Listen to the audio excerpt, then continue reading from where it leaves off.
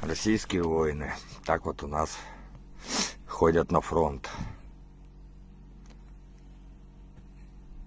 Причем после доктора, блядь. За место госпитализации идем дальше воевать. Воды? Воды. Там это вот... Там в этом вода есть. Вот. На костылях, с палками. Непонятно. К тебе? Чего? Воевать идут.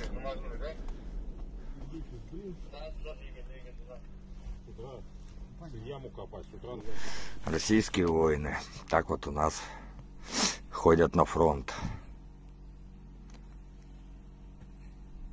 Причем после доктора, блядь.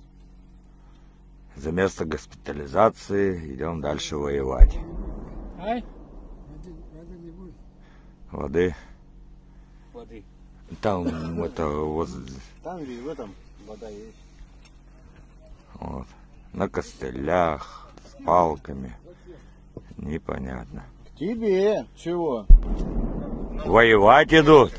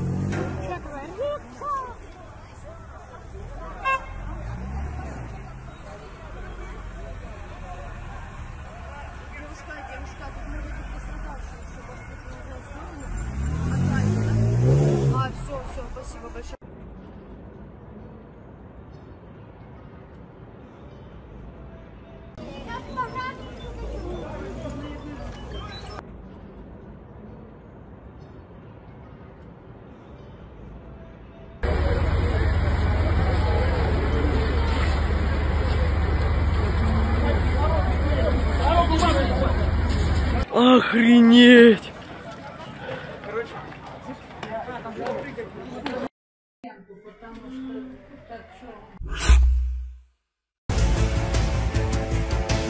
The news coming out of Russia is grim.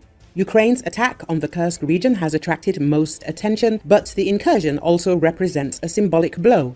Other information coming out of Russia also suggests hard times ahead for Russians, writes William Pomerantz, a senior fellow at the Wilson Center, calling Russia the sick man of Eurasia. Kursk is a sacred place in Soviet military folklore where the Red Army won one of the most decisive and glorious victories of World War II. Today, Kursk is a symbol of military retreat and incompetence, exposing all the vulnerabilities that are now dragging Russia into this conflict of its own choosing. Deliberately comparing it to the Ottoman Empire, Russia today can be called the sick man of Eurasia. Russia is engaged in a war of attrition in which, despite its vaunted resilience, it now faces disaster on several fronts. The quick operation is now in its third year, and Moscow's only hope is that Ukraine is as exhausted as Russia. Putin has created a false narrative about the necessity of the conflict. In addition, Russia is going into battle with poorly trained conscripts who are now increasingly deserting. The FSB has used this opportunity to purge high-ranking generals against whom numerous criminal cases have been brought. The Defense Ministry is now headed by an economist with no military experience. His last advice was to rely on robots and AI, even though the standoff has left Russia with catastrophic losses in workers and engineers, as well as access to technology. Moreover, the loss of life, especially in a country experiencing a serious demographic crisis, only foreshadows future problems. The coming collapse, Putin and the Russian state are at the height of a social explosion. The attack on Kursk may be one catalyst, but there are other potential triggers. A partial list includes the loss of its status as an energy superpower, rising food prices, and labor shortages. Russia's economy is in shambles, with corporate bankruptcies on the rise and high interest rates for Russians seeking private loans. Putin's approval rating appears to have slipped significantly, seemingly escaping the heavy hand of Russia's censors. Finally, Russia will no longer be able to claim the fashionable title of an emerging market, but will essentially be off limits until the problems of all the deprivatized Western companies that Putin handed over to his cronies are resolved. It is no surprise that trust among Russian citizens is at an all-time low.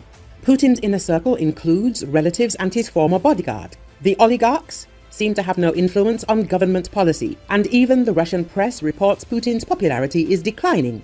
Putin adds more responsibilities, but will likely only be blamed for weakening Russia's position.